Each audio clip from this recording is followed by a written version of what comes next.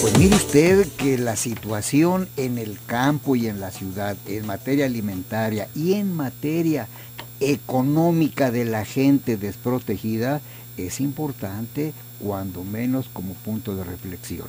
Por eso, José Alberto Pérez Franco, gerente de la sucursal centro de Diconsa, nos va a ilustrar hoy sobre lo siguiente. José Alberto, ¿qué es Diconsa?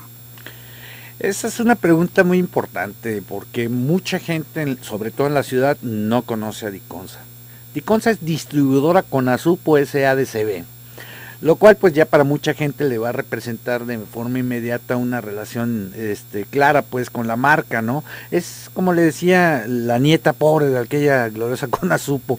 ¿Y por qué nieta y por qué no hija? Pues podría ser como pues ya por la edad, pues, sí se puede hacer, es una hija, porque de hecho era parte de aquel sistema que integraba Diconsa, que actualmente subsiste, por supuesto, Buroconsa, maíz industrializado con Azupo, Minsa en aquel tiempo, y toda esa estructura que era enorme y que fue de alguna manera desvinculándose o desarticulándose, y que derivó en que hoy actualmente solamente le subsisten Diconsa como el distribuidor de leche o del programa de abasto de leche a nivel nacional, y Diconsa. Y Diconsa nada más operaba a nivel de espacios o de localidades que tenían entre 200 y 2.500 personas, dentro de poblaciones muy pequeñas de alta y muy alta marginación. Sin embargo, a raíz de que el presidente Peña Nieto visualiza a Diconsa como un operador importante para los programas sociales desde que era gobernador, cuando toma ya la presidencia, él empieza a derivar más programas, empieza a fortalecer a Diconsa para que pueda cumplir con muchos de los programas sociales que trae, por ejemplo, como los comedores comunitarios que actualmente abastecemos y suministramos también el equipo, como el programa del esquema alimentario que estuvimos platicando hace un momento. Incluso, bueno, ¿cómo decirlo? También hoy por hoy estamos trabajando con la Secretaría de Energía para la entrega, la segunda fase de la entrega de los focos ahorradores. Imagínense que nosotros ya estamos entregando en nuestras tiendas comunitarias, a cambio de un foco incandescente, 5 luminarias, 5 focos ahorradores. Esto, para decirlo de forma más o menos llana, representa para la gente en su cambio o en su recibo de luz hasta un 20% de ahorro. O sea, cuando los empieza 1 por 5. No importa el guataje o la capacidad del foco. Efectivamente. Es unidad por 5. Por 5. Esas 5 unidades nuevas ahorradores, ¿de qué capacidad son? Bueno, te representan una capacidad en términos de iluminación de 60 watts. Aunque bueno, pues obviamente a nivel de lo que es ahorro, o sea, real, son 5 watts. Eso es una ¿Cómo opera ahorradora. ese sistema? Yo tengo 5 focos en mi casa que todavía son incandescentes. ¿A dónde voy? ¿Cómo le hago? Ok. Este programa lo está operando, o el padrón lo está operando la Secretaría de Energía. Nos entrega a nosotros un padrón de 4 millones de familias, 4.5 millones de familias, 4.5 millones de familias que están en poblaciones menores a 100,000 habitantes. Esto pues representa que entregamos alrededor de 36 millones de focos. Este padrón, la gente asiste, se le invita a través del recibo de la luz o a través de perifoneos en estas comunidades. Van con un foco, no es necesario que lleven todos, con un foco. Nosotros se los recibimos mientras estén en buen estado y le entregamos los otros 5 sin ninguna otra intermediación. José Alberto, entonces Guadalajara está afuera. Por el momento sí. Aunque está fuera, Tonalá, Tlaquepaque, Tlajumulco. Bueno, este programa se inició, o la Comisión Federal de Electricidad lo operó en las ciudades de forma directa. ¿Por qué lo estamos haciendo en estas poblaciones? Pues obviamente porque no hay ninguna otra entidad con la penetración que tenga Diconsa en esas comunidades que pues de otra manera la Comisión Federal le tendría un costo enorme operarlo, ¿no? Y para nosotros pues es sencillo, pues ya estamos ahí. Esta es una ¿Qué porcentaje de la población susceptible de recibir focos ahorradores representa el programa operado por Diconsa? ¿Qué porcentaje? Estamos hablando del 15%, alrededor del 15% del padrón total. Si son 30 millones de familias las que integran el total de, pues no clientes, ellos le llaman usuarios de la CFE, bueno, pues estaríamos hablando de poco menos del 15% del padrón total. ¿Qué representa? En Jalisco estamos alrededor de 400,000 familias. ¿Estamos hablando Jalisco rural o Jalisco en general? Sería Jalisco rural prácticamente, porque sí, nosotros estamos operando este programa en aquellas entidades, o lo vamos a operar en aquellas entidades que tienen menos de 100,000 habitantes. Entonces puede decir que es unas zonas rurales y pues pueblos pequeños, se puede decir. ¿Cuántos focos habrá entregado Diconsa en Jalisco hasta este momento desde que inició el programa? Ok, de hecho, ninguno todavía. ¿Cómo? Comenzamos en septiembre, don Marcos. Empezamos, lo que pasa es que esta sucursal, y se lo quiero platicar, la sucursal que tengo el honor de encabezar, tiene 5 estados. No nada más es Jalisco, estamos operando en Zacatecas, Nayarit, Colima, Aguascalientes y en Jalisco. Y tenemos un almacén en Michoacán también.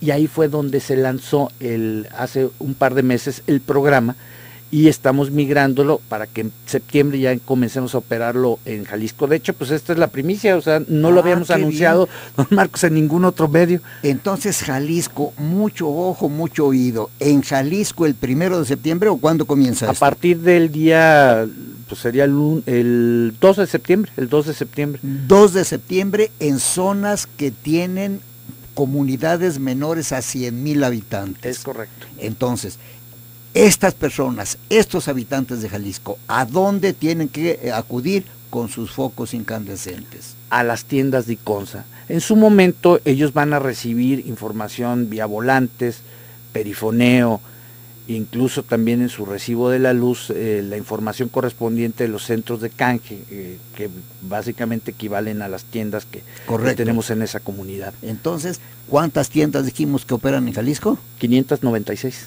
Esas 596, ¿qué dotación de focos ahorradores tienen? Bueno, si estamos hablando de 400,000 familias, el equivalente serían pues prácticamente 2 millones de focos. ¿Hay un límite de focos por familia? No, son 5 por familia, o efectivamente. Sea, un foco incandescente por 5 ahorradores. Y hasta ahí. Es correcto. ¿Hay fecha para terminar la distribución de estos focos?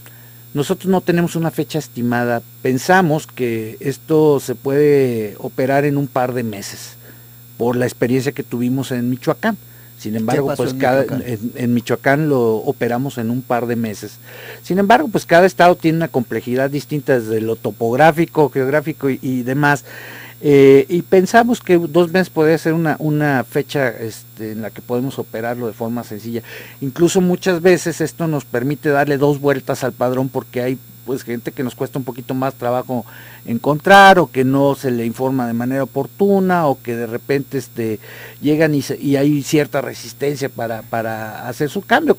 Pero cuando la gente o las familias de la comunidad comienzan a hablarles del beneficio que están teniendo, digamos, con el ahorro, y que los focos ahorradores iluminan igual que los otros, y una serie de beneficios, pues ellos se sienten muy conformes o muy a gusto, y comienzan ya a fluir de manera más importante a las tiendas con este canje. Eso nos pasó. José Alberto, ¿cuánto le cuesta al contribuyente a través del gobierno federal este programa de focos ahorradores en Jalisco? Ese dato, Marcos, sí no se lo tengo. Bueno. Diría que está más bien en la cancha de la Secretaría de Energía. Nosotros lo que hacemos es operarlos a través de un convenio con ellos. Sin embargo, pues creemos que pues parte de todos estos cambios que está habiendo, incluyendo que pues también derivando la Secretaría de Energía con lo que es las reformas, etcétera, tienen como fin operar este tipo de beneficios justamente para la población. Como lo dije, se estima que el simple hecho de cambiarlos podría representar hasta un 20% en el ahorro del recibo. Bueno, ya implica que proyecto o este programa pues realmente va a tener un impacto también en el bolsillo de la gente, ¿no? Importantísimo, pero ahora vamos viendo una cuestión que también es llamativa. De estas familias que pueden acudir, ¿quién hizo el padrón? ¿Quién sabe quiénes son? ¿Cómo calificaron las familias para recibir estos focos gratuitamente? Ok, pues el simple hecho de ser usuarios de la Comisión Federal les permite tener esa posibilidad. Hoy por hoy la tarifa 2 de la Comisión Federal de Electricidad tiene, como le decía, alrededor de 30 millones de familias que han estado operándose en este programa de forma paulatina. Como lo comenté, pues la CFE comenzó operando lo de manera directa, primero con pues, las ciudades, y después ahora pues aprovechando la infraestructura de Diconsa en esta segunda etapa con pues familias en condiciones de aislamiento, o incluso pues en poblaciones que a la comisión misma le costaría mucho trabajo operar directamente. José Alberto, requisito únicamente llevar mi recibo de la luz. Es correcto, es correcto. Nada más. Y estar incluso incluido dentro del padrón. Finalmente se asume pues que el padrón, pues el dueño del padrón o el dueño de la información pues es la Comisión Federal. No habría ningún otro problema. De hecho, nada más con que se identifiquen y lleven el foco, con eso tenemos. A ese nivel, don Marcos, estamos operando. O sea, ya no nada más somos abarroteros. Hoy por hoy creo yo que una de las principales cosas que podríamos decir es que el rostro de Diconsa socialmente está cambiando. Importante, está usted escuchando a José Alberto Pérez Franco. Él es gerente de sucursal centro de Diconsa. Pero ojo, yo había dicho al principio que era de Jalisco. Bueno, es de Jalisco, pero además correcto, tiene a Zacatecas, Nayarit, Colima, Aguascalientes y Jalisco. Bien, vamos haciendo una pausa y regresamos.